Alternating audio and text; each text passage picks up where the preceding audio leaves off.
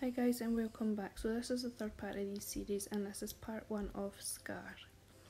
So when I was doing this nail I had previously watched the Kirsty Meakin video on her Leopard and thought that it would be good to create these because I was initially just going to do Rafiki 3D, and then after watching that video I thought I'd try and incorporate those, so I'm doing the same sort of thing here.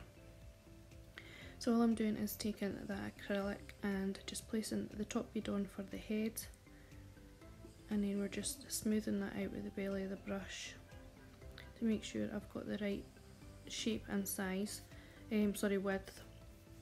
And then I'm going to do the same on the bottom of the head with another bead of acrylic and just blend that down, because in that way it will give me the right length for the face, if that makes sense.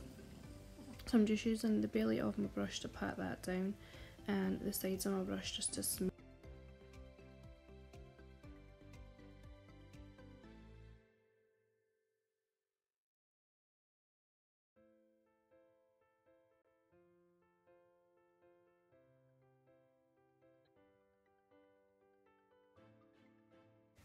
So now I'm going to come in with another bead of the same acrylic, and we're just going to pop it on at the top of that head.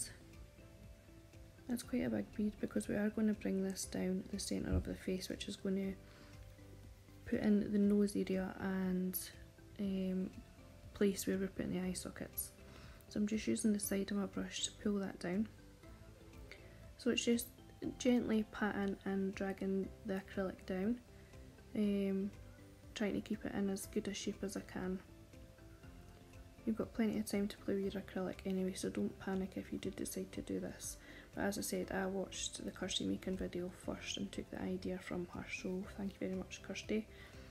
But yeah, I've obviously went in and painted mine to go with the Lion King theme. So I'm just blending those sides down so that you've not got that harsh line there, and making sure that there's going to be enough room in this bit here where I'm working on for the eyes to be placed.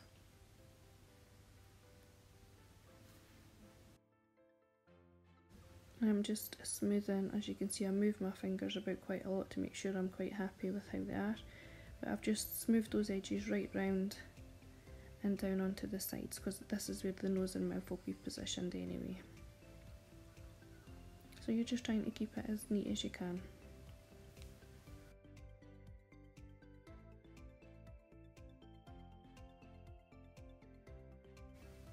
You could do this in smaller beads of acrylic as well if you wanted, if you don't feel that you've got enough acrylic to take all the way down. I'm sure I do come in and add on, here we go, add on little bits of acrylic just to make sure that it's got a good coverage where I need it to be and I'm able to sculpt into it. So don't worry if you don't use enough acrylic, you can come in and fix it. So I'm taking another bead now, and we're just going to work on those eyebrow areas, so working around those eye sockets. So just taking not a large bead like we did for coming right down the centre of the face, but a good sized bead anyway.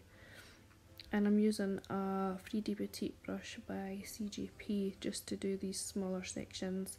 I can do it with my bigger brush, but sometimes I like to just use this 3D Petite. So all I'm doing is coming in and manoeuvring it, not too much, but just trying to place it so that it looks like the photo in front of me, and just patting and pressing and just pushing right into that so that you've got that wee gap in there, so that when you come in later on and place the eyeball, it's got plenty of room for it and it's not going to be touching. I'm then going to do the same again on the opposite side. And as you can see in that little centre bit, I'm leaving that little, I don't even know what shape you would call it, but like, so you know when you're frowning you've got that wee frown line, we'll call it that. And do that on both sides, as I say. So I'll just let you watch this. If you can hear snoring, that is my puppy. She is so noisy. She's a wee French bulldog, so she likes to be heard. So I apologise about her noise.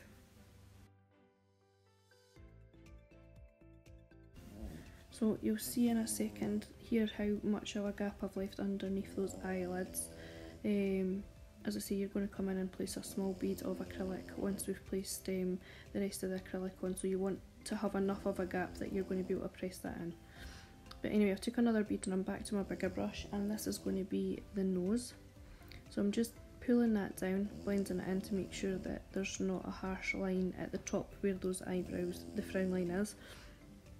And then I'm just patting this down right the way to the bottom of that second bead that we originally put on, just to make those lines more prominent. And now all I'm doing here is back again to that smaller brush, is we're just going to seal in the bottom of those eyes, so making the bottom eye line, and then we'll just blend that down.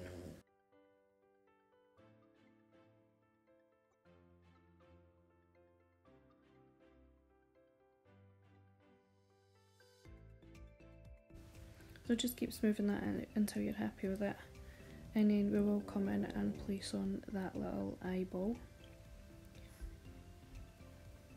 So again, it's just basically pushing and patting down that acrylic until you're happy. So for this eye, I have came in and I've used a bright yellow colour. This is a glow in the dark because I wanted Scar's eyes to light up. So all I'm doing is filling in that little crevice that we created with that yellow, and then moving on and doing the same on the opposite eye.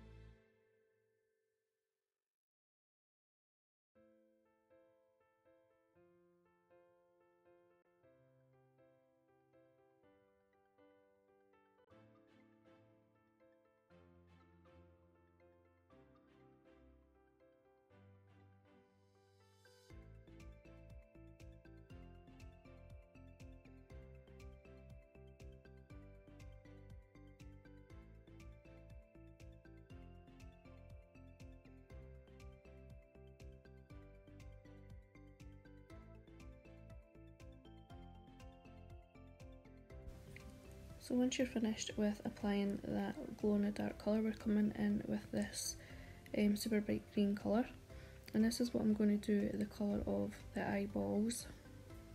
So all I've done there was take that little blob, and all I'm doing when you can't see me out just now is dabbing that onto kitchen towel so that it's totally draining that bead so that it stays in that little ball shape, and then just patting it into place.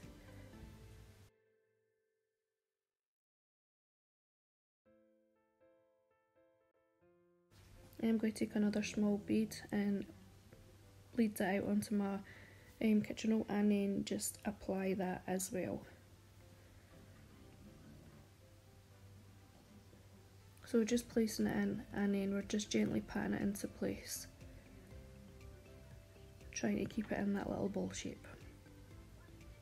So I'm now going to come in and blend those cheeks down into the bottom section. So I've took a medium sized bead. As you see, it was too big, I had to wipe some of that away, and then I'm just using that tip of my brush just to blend those areas in underneath the eye and around the nose.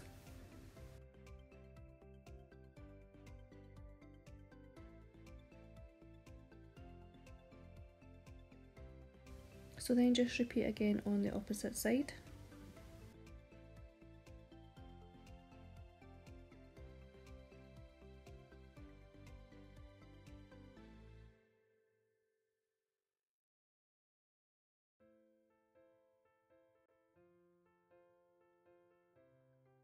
So now I'm going to come in and separate that bottom lip section and the top lip section, and to do that I'm just taking two small beads and blending that in. So you want to make sure that the centre is separated from the next bead that you're going to place, and that it blends right into the top of the nose. So this is the second bead, and we're just placing that right at the side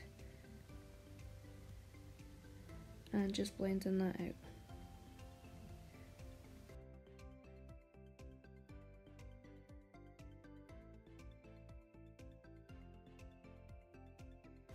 So I'm now going to come in with a bead and just do the nose. So So again, it's not a large bead, we're just taking a bead about the size that we did for each of those sections of that lip. We're just blending in the top section of that so that it blends in with the nose underneath those eyebrows, and then we're just using that tip of our brush to shape this nose. I'm using the point of my brush just to pop in some little nostrils, but I am now coming in with that dotting tool just to make sure those nostrils have a good hole in it, because you will come in and paint these later. And I'm kind of pulling the acrylic with that ball on the end of the dotting tool out to the sides just to make that nose look how it should. Again, still looking at the photo that's in front of me because I'm trying to get the shape in as close to what's in the photo as I possibly can. Because I never used a big enough bead of the acrylic, which don't worry if you don't, you just come in and fix all the sections that need fixed, which is what I just done there. So now I'm just fixing all the bits that I'm not too happy with. So these eyebrows I thought could have done with that little bit more acrylic. Because Scar is quite an angry one, I wanted the eyelids to come down more, the top eyelids, so that he looked angry. So that's all I'm doing here, is just adding on those tiny little beads and pulling that acrylic down more.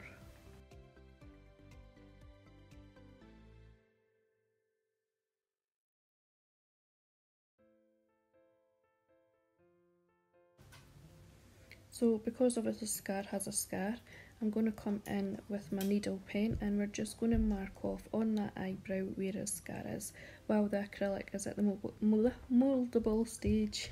Sorry. So basically all I'm doing is drawing on that line and making sure you can see it quite clearly, but you're going to come in and paint this anyway. It's just to leave that indent in that acrylic. And then I'll do the same on the bottom eye. Now you're going to want to try and line these lines up. So place on that small bit of acrylic, and then once it's at the mouldable stage, come in with your pen and just pull down, sorry, your needle pen.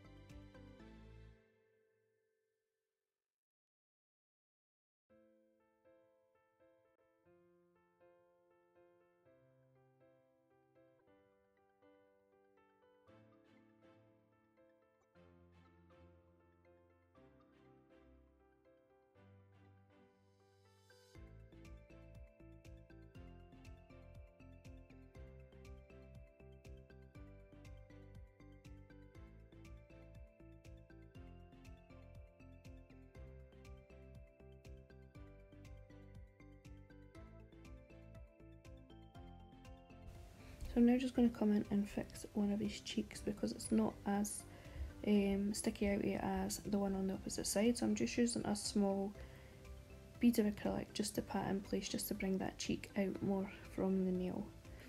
And they both look about the same size once this one's done.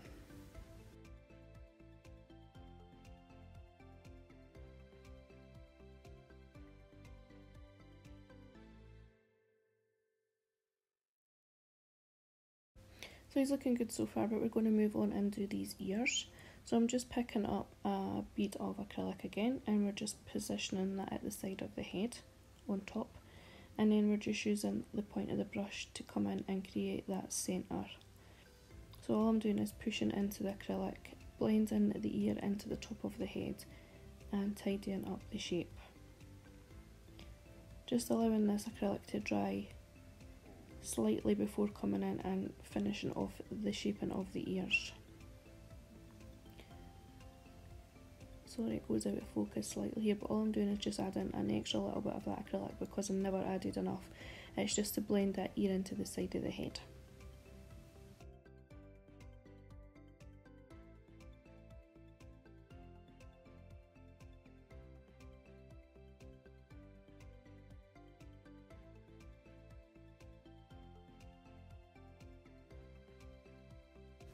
And then I've done the same on the opposite side.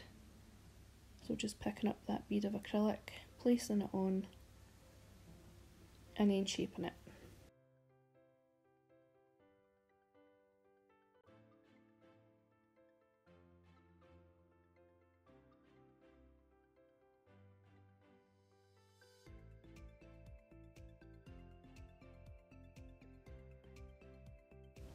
So then I moved on to the bottom lip, and it wasn't sticking out the chin area as much as I wanted it to, so I'm just adding on a tiny little bead here and then just blending that out just to make it more prominent. And then smoothing it into each of the sides. And then once this was done, I let that acrylic set up properly before coming in and paint it, which is going to be the next part, which is part 2 of Scar. So I hope you have enjoyed watching this, guys, and I'll speak to you in part 2, which will be uploaded shortly. Thank you very much for watching, and I'll speak to you guys soon. Bye for now.